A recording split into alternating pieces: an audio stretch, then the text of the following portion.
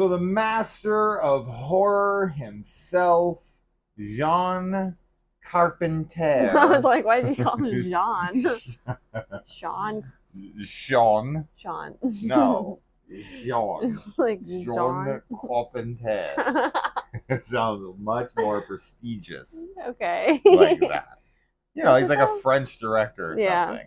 Right? French director Jean-Philippe Jean Carpenter. Carpenter. No?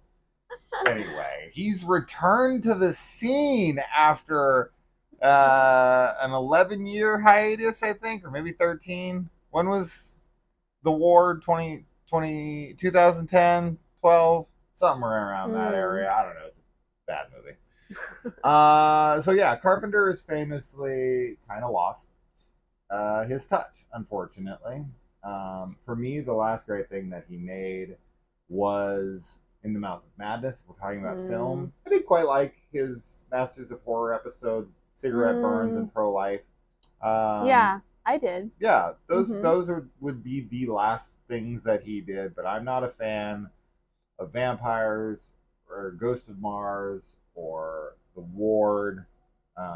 He just pretty much after In the Mouth of Madness, it was all downhill there for me for the most part outside of the Masters of Horror episode. So I was like, okay, cool. He's attaching his name to something now here. Peacock original, of course. Peacock was who was putting out the Halloween films. Yep. So I'm assuming they partnered up because of that, because he was working on the soundtracks. And, you know, he's probably around that energy. Yeah. With David Gordon Green and the Halloween crew. And, you know, Jamie Lee, I'm sure, too. And he was like, you know, maybe I want to get back in the director's chair. You know, it's been a little while. Why not? So this kind of came out of nowhere. I don't feel like they're promoting this very much at all. And nobody is talking about this show at all. And unfortunately, from what we saw, so this is just an initial reaction. We watched the first episode. I think it should remain untalked about, unfortunately. Yeah, so far. Yeah, I didn't know that this was supposed to be like based on true stories. It's kind of going for like does Unsolved Mysteries, they do reenactments kind of? They don't do them like this. This is mostly reenactment. So as far as the show goes, you can explain what the show is about. Like this episode? No, just how the show is, it takes interviews from real life people who have had Are they real life though? You think this is real life? These are like real accounts? Or yes. Are they okay? So you don't think because I think it would have been all 100% better if it was all scripted. That's true. So it takes the accounts of real life people who've had like supernatural, paranormal stuff happen to them, and then there's fictional, like dramatized depictions of the events, intertwined with interviews throughout the episode. They do that on Netflix, right? With that show, like Haunted, and then like really true. I think it's just called. I think it's called Haunted too. Yeah, I think you're right. It's a popular style for telling true stories. Personally, I don't like it. I think that showing the dramatization makes it feel less believable. I'd rather just watch interviews of people with like photos or, you know, whatever kind of cut in to show the real life things that are happening. I don't like the dramatization. And this one, I just was like, I could not have cared less about this story. Now, I think it's important to note that John Carpenter did not direct this episode. He did not. He did direct one of the episodes at least, because he is being credited as a director on the IMDb. I don't know which one yet. Maybe that information is, I'm sure it is finally online. It wasn't when I kept checking on it because I wanted to know what one it is. Now, if you do have Peacock, you can download the Peacock app and watch the first episode for free. You do not need a Peacock membership to watch it. Yeah. It will have ads every 3 minutes. Yeah, there's a lot of ads. But then every episode from there, you have to be a premium member. But it kind of gives you a tease. And yeah, it's just, why do you need John Carpenter attached to this? Like, of all the things to bring him back for. Yeah. This is such a weird, this is the kind of stuff.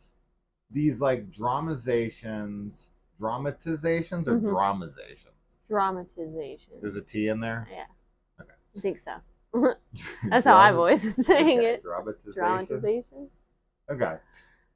But these kinds of shows, like, these are the kinds of shows for me that you hire like a kid fresh out of film school. Or sure, yeah. like a really basic director that knows how to frame basic shots. Yeah. And to get like just basic actors together to do quick reenactments. You're not really, because these aren't really trying to be like narrative filmmaking. It's done as like the interview, and then there's like supposed to be clips that are telling you what they're telling you. Yeah. But it's not the same as a film, not at all. No. The quality, and maybe that was the attempt. Oh, we're going to finally make a good one of these. We're going to finally make one where the dramatizations feel like legitimate films. Failure. Yeah, I mean, with this episode at least, because they're directed by different people, there's obviously a chance that other episodes might be better than others, of course. But for us, for this one, it didn't feel any different than the other same versions of this style that I've seen. I found it to be very kind of corny and cheesy. I didn't think that any of the horror stuff worked in it. It wasn't really scary. There's these weird like still images that we kept laughing about, that like there's one in the beginning that looks so bad that's like a house. It's like a CGI image. It's like a house with like an animated dog outside of it, like not real. It's like you said. Yeah, it's like those, if you've ever seen those videos on YouTube that are like soundscapes, and it's like a picture of like it'll be a video that has like relaxing music playing, but then on screen, like lo-fi or whatever, but then on screen, it's like an animated, like looped, like long animation video of like a porch with like an animated dog and like a cat and leaves falling. And it's just but they look so bad. Like they don't blend into the scenery. It looks like you are in like a photo editing app and you're taking like clip art and putting it on top of a background. Yeah. It was really weird. And there's a few scenes like that. There's like another one, I think, with the cat was also fake looking. Yeah. So that was super bizarre. I don't know why those were included. It's like you can go get stock footage. Yeah. You can go and film like some idyllic looking house with a dog outside of it. Yeah. Like I don't know why, unless it's saving money, I guess, but it just really brought down the quality of this immensely for me. Even if you took those out, the quality of this, it just, I do want to say this. I don't think it matters exactly, but I do want this little caveat. I do not like stuff like this at all. So they would have had to really, really pull out something unique for this to work. Now, it's funny because look at something like Savage Land. Sure. Right? That is kind of doing this. It's all fake in Savage Land, but it's doing this, but they don't do any real reenactments, right? Yeah. Like with the mockumentary style, the reason I like the mockumentary style in like scripted ways is that we get the found footage, we get the real footage of what was happening with the guy that we're, now interviewing, or people that knew that guy or whatever. And it feels like a film. These just like, these are like reenactments. So there's no stakes in those retellings to me. They don't do anything. They just kind of feel like we're shining a spotlight on what some person said about anecdotally about one of their experiences. Right. And so just, I don't know, it never holds real weight to me, which is kind of funny because this isn't truly fair. Your mic turned off. Really? Yep. You think it's been off this whole time? I don't know. I just wanted to tell you before. It shouldn't be dead because I charged it. Yeah. I don't know. Mine's on. Mine's on. I just wanted to point it out before, even though we've already kind of said a lot. We have said a lot. But all I was going to say is it is kind of weird and unfair because that is what, like, The Conjuring is, or the Amityville Horror, or any of those movies that are, like, based on true stories, and the whole film is a dramatization. Yeah. Right? But for some reason, this, like, sat down for an interview style, and then we go and we show little clips of what they're talking about. I hate it. Yeah. And it is not winning me over here in the slightest. Yeah. And yeah, John Carpenter does the narration in the opening, and this is just another like stain on his wonderful reputation from the past. It's like, man, if you're going to come back, man, you got to come back with something so much stronger than this. Yeah. So it's a flop. Big time. And no one's watching it or talking about it, and there's a reason.